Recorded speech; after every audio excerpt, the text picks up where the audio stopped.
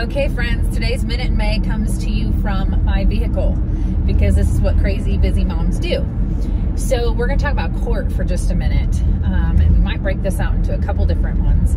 So in court, you're going to have the DSS attorney, you're going to have the guardian ad litem attorney, you're going to have attorneys for biological parents, you're going to have caseworkers and the supervisors from DSS.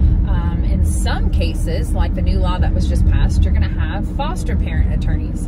There's a new law that was just passed that if you've had the child in your home for over 18 months, that foster parents can file for termination of parental rights and adoption. And that is actually something that we are doing in our case. So this is brand new to Macon County, but it is a law there in place to give foster parents kind of a say, because we don't really have a say in court until we are made a party to the case, which is something that's brand new here in Macon County and in North Carolina. So there's also the judge too, of course. And court can be a little bit stressful, especially the first time you go and not understanding all the language. They have a calendar call first thing, and David Moore, the DSS attorney, does that.